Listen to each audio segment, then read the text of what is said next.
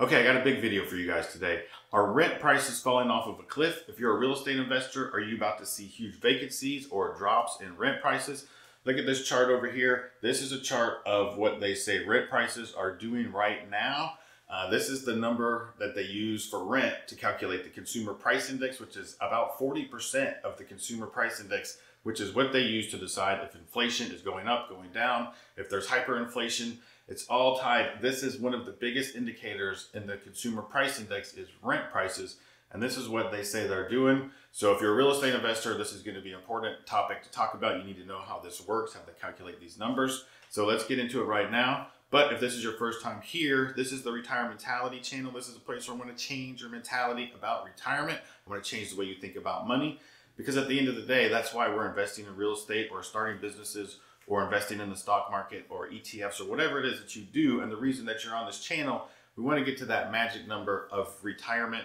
Really, it's more about financial independence. I want to change the name of the FIRE movement to Financial Independence Recreational Employment, because I don't think people in their 30s and 40s really want to retire. They don't want to worry about money. They want to be financially free so that we can get recreational employment to do what we want. We still want to make money, but we want to do it in fun ways, in ways that matter to the planet or to the earth or to your family members or to society, or just because you think it's fun. So that's really what we want to achieve on this channel. So if you like that and you haven't been here before, please consider hitting the subscribe button. Those are the topics we talk about. So let's dig into this right now. Okay, I got my laptop here with me while I talk because I'm going to refer to a few different websites, to some graphs, to some articles. So this first graph here, this is really what caught my attention. This rent graph showing that rent prices are going off a cliff, but I want to back up a little bit before we get too far into this graph. I don't want to make this a class on the consumer price index, but I want to talk a little bit about how they calculate the numbers, because I didn't know some of this information until I started digging into this after I saw this graph. So I just want to hit some of the high points on this article about how the consumer price index is calculated and how the numbers relate to inflation and where this rent number actually comes from. So I'm going to start with this article from Real Estate Tipster. His website is retipster.com. This is a really good article that explains how the CPI is calculated, how it relates to inflation. I'll put a link down below to this article, but I'll just read a little bit from it here quickly. It says the CPI gauges how the economy is currently performing and how it helps the government make policy decisions. It's a measure of the buying power of the country's unit of currency and may even provide partial data to the cost of living index. It's done by the Bureau of Labor and Statistics. The Department of Labor's Bureau of Labor and Statistics rolls out the CPI every month using this data. The government can pin the aggregate price level of the economy and chart inflation. Businesses also use CPI to know how much they can adjust the salaries of workers, plan expansions, or set benchmarks for growth in the next quarter. So that's really why businesses look at it and investors look at it, to look at what rent prices are doing also. It goes into some complicated formulas of how they calculate the CPI. But basically it boils down to the data is collected from 75 urban areas in the country, which spans 5,000 houses and 22,000 retailers, either via personal visits or by phone calls. So they're calling households and businesses and they're asking them, how much do you spend on this? How much do you spend on this? Do you spend more? Do you spend less than you did last month, last year? And a lot of it is derived from just asking consumers. There's also two types of CPI. There's the CPI-U, which is for urban areas, and there's the CPI-W, which is for wage earners, people who get paid like by the hour, cashiers, clerical people. So they calculate that in two different ways. And then they basically take an average between the CPI-U and the CPI-W to come up with these calculations. And then they break it down further by region. They have the U.S. city average, they have the West region, the Mountain Plains, the Midwest, the Southwest, the Southeast, the Mid-Atlantic, New York, New Jersey, and New England. Those are the 7 ways that they split it up. Okay, and then the article goes on, because this is written by a real estate guy. I'm a real estate guy, so he goes on to say, CPIs are useful for real estate investors, particularly those who own and run rental properties. Higher CPIs may mean that rents need to increase to keep up with inflation. A stagnant rental rate will allow the landlord to buy less of the market basket, and the CPI increases year over year. In general, rent and CPI are directly proportional. As the cost of living increases in an area, so do rent and CPI. The rent costs in bigger cities or urban areas are significantly higher compared to the properties that are located in less populated areas. Bigger cities have a higher cost of living, while rural towns have lower, so rent follows suit. That's pretty obvious. So that's a brief introduction to the Consumer Price Index and how it's calculated and where the numbers come from. Now this is where it really starts to get interesting. I'm going to take you into another article. This one is written by First American. They are the big title company. If you've ever closed a loan, you've probably gone through First American Title.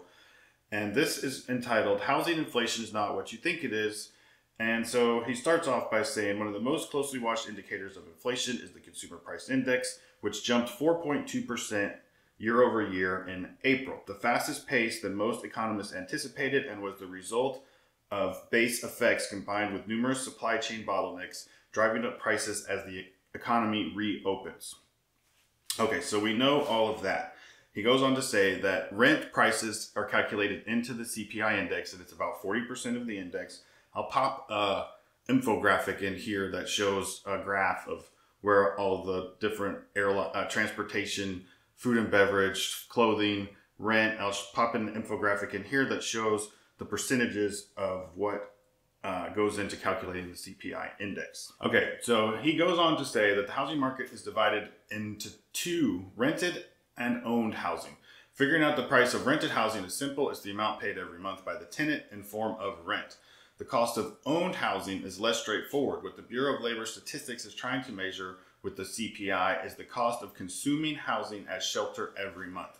That's why home prices are not used. The Bureau of Labor Statistics considers that a home, BLS considers the home a real estate asset and therefore an investment, not a consumption good. Instead, the BLS uses an owner's equivalent rent, OER, and the BLS estimates the OER by asking homeowners how much they could charge for renting their homes. This sentence is what is important here. The Bureau of Labor Statistics, the BLS, estimates the OER, that's the owner's equivalent rent, by asking homeowners how much they could charge for rent. So they ask homeowners how much they think they could get for rent.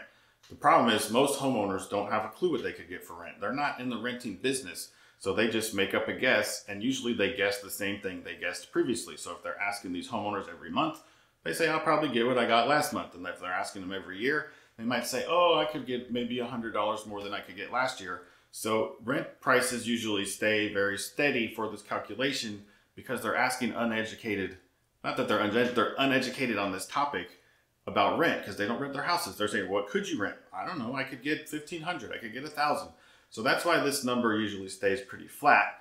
And now it's going down because most people think the economy is doing worse. So they are predicting that maybe they get a little bit less rent than they did last year.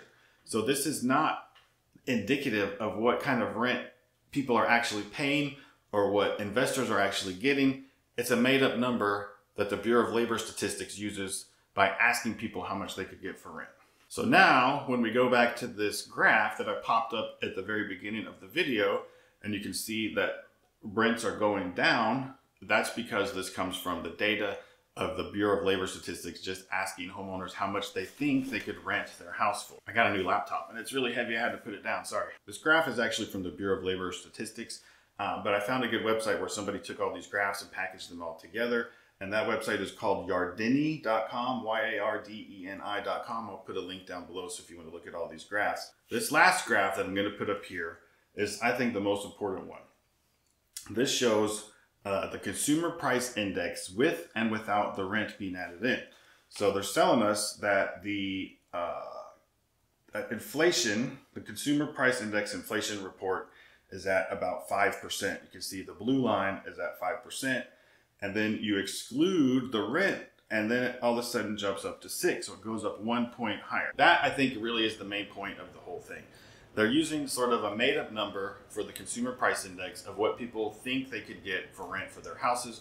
When you take that out, inflation numbers already just spike up 1 more percent. The last article that I'll pull up here is from USA Today, and it's titled, Rental Prices Reach the Highest Level in 2 Years. Young Adults Are Setting Out on Their Own Again. This article is from June 18th.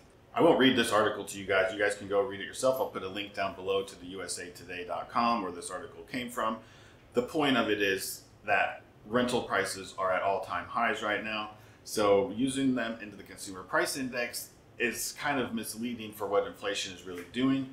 So I'm sorry for the little clickbaity title at the beginning that rent prices are crashing and falling off of a cliff, but that's what the data is showing in the CPI index. So I wanted to dig into it and show you guys what's really happening with the CPI index, with inflation, and with rent prices. So if you're an investor, I know that prices are high. I'm still telling people to go out and buy. That's my advice. I'm looking for property myself right now. There's still deals out there. And I predicted 18 months ago when this whole thing started that there was not going to be a real estate crash. And people told me I was stupid, and now prices are up. And this article we just read in Phoenix and Austin, prices are up 25%. So if you live in those places and you were waiting on the sidelines and you didn't believe me, now you got to pay 25% more. And it's at least 10% across the country. All real estate is local, that's what I always say. But if you're waiting on the sidelines, things are not getting any cheaper. I don't see a crash coming anytime soon. So if you're an investor, it's still a good time to buy. I always say the best time to buy real estate was yesterday, and the second best time is today. This was a little bit different kind of video about the inflation and these numbers. So I hope you guys liked it. I hope you found it interesting. If you did, please hit that thumbs up. And if you haven't subscribed to the channel, if you're new here, please consider subscribing. And we'll talk more about how to change your retirement mentality so that we can all reach financial independence. Thanks for watching.